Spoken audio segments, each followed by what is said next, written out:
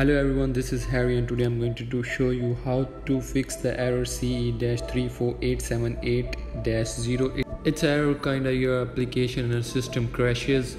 So I'm going to show you how to fix this up.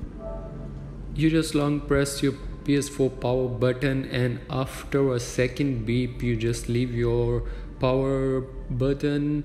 So then you go to the safe mode and go to the screen.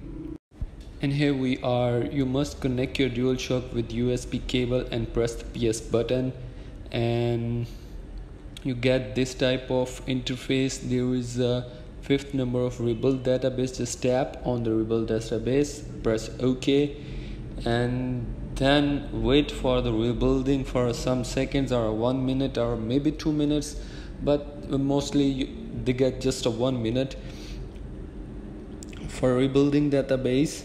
And after rebuilding database you are not going to get this error again. Our application or our system crashes. So that's how simple is it to fix this error. And if you have any question then ask me in the comment box. See you.